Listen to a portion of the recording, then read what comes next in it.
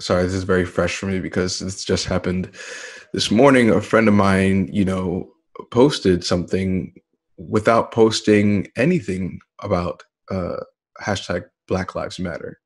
It's incredibly hurtful. It's incredibly hurtful, particularly to people that I considered friends. While I would otherwise love to read your favorite banana bread recipe, while you see, and I know it's on everyone's feed, people screaming because they're in pain and calling out, it is necessary for me to have people, especially influencers, especially celebrities, to acknowledge that pain, right? I like to compare it to being on fire.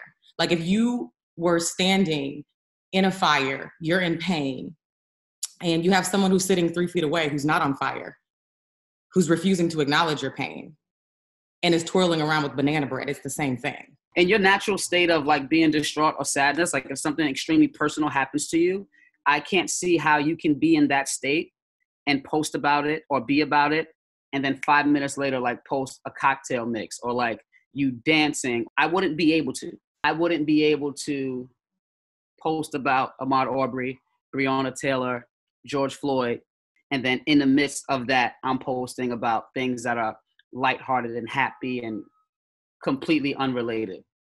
White silence is incredibly powerful. It's not neutral. It acts like a weapon. It's not even silent. Like it speaks volumes, right? And the people of color who are around a silent white person, they hear the silence and they feel it and they feel what it means. Whenever I see someone who's not a person of color on social media who is not posting anything at all, it reads as either tone deaf or worse, being complicit. This is something that I've talked at great lengths about with my husband because I am watching. I'm watching who speaks out. And I'm not saying that you have to speak out and have this, this whole spiel of Black Lives Matter. I'm not even necessarily saying I need you to post, but at the bare minimum, a friend would reach out to another friend. How are you doing during this time? I'll admit that I've been silent. I'll admit that I've ignored some of the issues that you face as a Black person, but I want you to know that I'm your friend and I see you and I hear you. I am paying attention to friends that aren't doing that. I'm a new mother, and this has been particularly difficult and painful. I look at my son and I see Tamir Rice. I look at my son and I see Trayvon Martin. When I see people choosing, because they have the privilege to choose, to ignore our pain and our fear, and the fact that it feels like half the time we are screaming into a void, and that people are not listening because it makes them uncomfortable. When I see that, I want to show them a picture of my happy child and say, George Floyd was that child.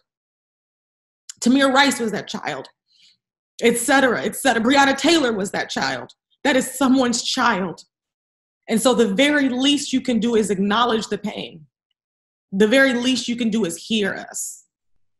All the incidents we have had with Black people dying, there have been other officers, other white people standing at the sides watching it happen. Why? Why couldn't they have just said, stop, man, stop? Why was that so hard? One has to ask whether there isn't a certain amount of willful blindness that comes into play at certain times. When you're talking about persistent white silence in the face of so many invitations to speak. I think fear drives everything or prevents everything. People are afraid of saying the wrong thing. People are afraid of how they're going to appear. People are afraid of their lack of knowledge, and people are afraid of the unknown. I'm starting to see a lot of people say, I haven't spoken out because I didn't know what to say. I haven't spoken out because I've been afraid. And I'm like, okay, no, like that ship has sailed. The month of May has been brutal for people of color with the instances that we're just seeing happen every week. We know it's happening, but it's on such a national platform. And you shouldn't be afraid at this point. You should just do it. Just speak out. You should be so disturbed in the way that we are that you can't help yourself but speak out? We need white people to engage critically, honestly, repeatedly, thoroughly in the dismantling of racial hierarchy and white supremacy in this country, because they're part of it. As with any problem in society, we can't solve it without the participation of the people who, even if they don't want to be, are largely responsible for creating and maintaining it. In every society, there's a social caste system, and white people in this one are at the top. And historically, if you look at, even looking at the civil rights movement, Black people have never been able to do it alone and by themselves. And that's partly because we aren't looked at the same way in this society. We aren't on the same level.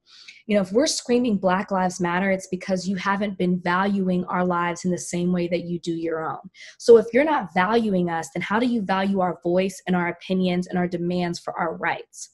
That is why we need the assistance of our non-Black brothers and sisters to help us in this fight, to show that we are America, we are unified, and we are all fighting for equality in the same way. Look at us all as one. Look at us as the same. Look at us using one voice to fight for change. Find the action that fuels you. If that means there's a protest today at 3:00, I'm going in Times Square. If that means getting up and protesting, if that means donating, if that means speaking in your own words on your Instagram, your Twitter, your Facebook, your outlet, your ways of mass communication, then do it. Stop hesitating. Stop thinking that you'll get it wrong. There is no getting it wrong. There's just doing it.